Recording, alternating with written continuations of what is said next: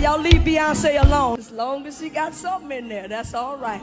Amen. It's all about being in the center of His will. If ever there was a time for a good mic snatch, this was that time. Nobody would have came for Beyonce if she hadn't named that song Church Girl, and then expected the church not to have no kind of response. Girl, bye. But I honestly think she was banking on a response from the church so that she could come across as some martyr. Just because Dorinda and Twinkie co-signed it doesn't mean the song is okay. At the end of the day, Church Girl is a religious song that preaches a different gospel. The gospel, according to Beyoncé, is that you can embrace a lifestyle of sin and God won't hold you accountable. But Jesus said in Matthew 16:24 that whoever wants to be my disciple must deny themselves, take up their cross, and follow me. Whoever wants to save their life will lose it. Whoever loses their life for me will find it. What good is it to gain the whole world and lose your soul? Paul warned in Galatians 1 that anybody who preaches a false gospel is under God's curse. One day, Beyonce is going to have to stand before God and give an account for every idle word that she put in her music, and Dorinda and Twinkie are going to have to give an account for applauding her.